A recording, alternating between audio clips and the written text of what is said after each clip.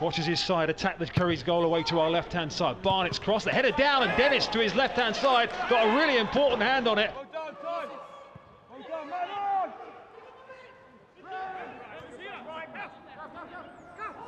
Kilkenny fires into King edge of the box. David Brooks shoots for goal, takes a deflection, and it's harsh on Oldham, but it goes through the keeper and into the net. Brooks will get the goal. Took a touch off an Oldham boot on the way through, which left the keeper with absolutely no chance. Hamer across the top of the box. Keeler Dunn tries to spin round Simpson. Out comes Dennis. Oh, and down goes Keeler Dunn, and Will Dennis has conceded a penalty.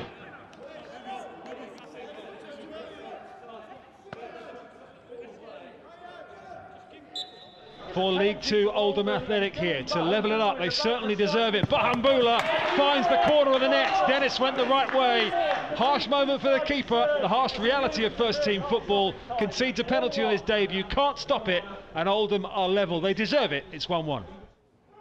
And here's Billing driving through midfield, picked it off away from Alfie McCalmont. Now Brooks, right corner of the penalty area with Stacey steaming up outside him. Here's Jack Stacey to pull it back towards Roro Raquelme. Can't get a touch on it, but he does on the second attempt. He forces it home, and Roro Raquelme has his second goal in Bournemouth colours.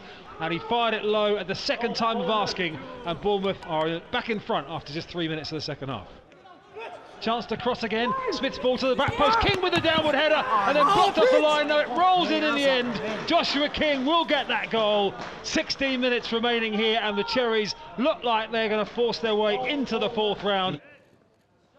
Rico down the left side of the penalty area here, into the box it comes. Anthony steps over it. Joshua King lashes it for goal, and King has his second. And Bournemouth with 4 goals are heading to round 4 of the FA Cup.